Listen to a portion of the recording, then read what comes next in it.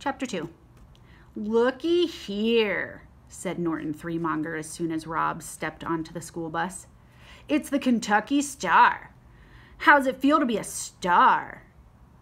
Norton stood in the center of the aisle, blocking Rob's path. Rob shrugged. "Oh, he don't know?" Norton called to his brother. "Hey, Billy, he don't know what it's like to be a star."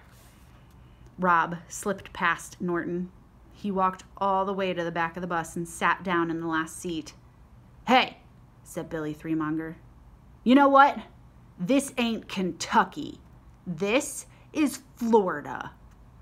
He followed Rob and sat down next to him. He pushed his face so close that Rob could smell his breath. It was bad breath. It smelled metallic and rotten. "You ain't a Kentucky Star," Billy said, his eyes glowing under the brim of his John Deere cap. "And you sure ain't a star here in Florida. You ain't a star nowhere."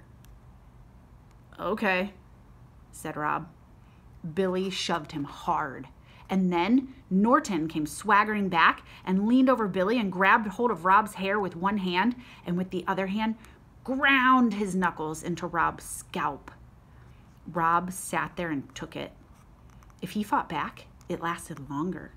If he didn't fight back, sometimes they got bored and left him alone.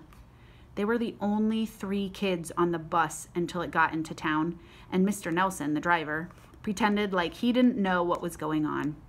He drove staring straight ahead, whistling songs that didn't have any melody. Rob was on his own, and he knew it. "He's got the creeping crud all over him," said Billy. He pointed at Rob's legs. "Look," he said to Norton. "Ain't it gross?" "Uh-huh," said Norton. He was concentrating on grinding his knuckles into Rob's head. It hurt, but Rob didn't cry.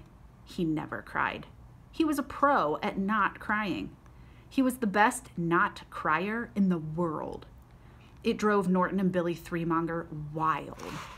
And today, Rob had the extra power of the tiger.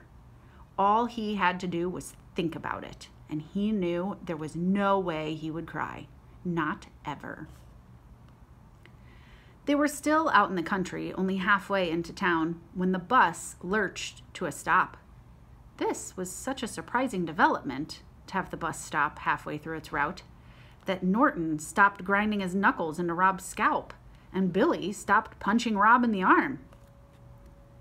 "Hey, Mr. Nelson," Norton shouted. "What you doing?" "This ain't a stop, Mr. Nelson," Billy called out helpfully. But Mr. Nelson ignored them.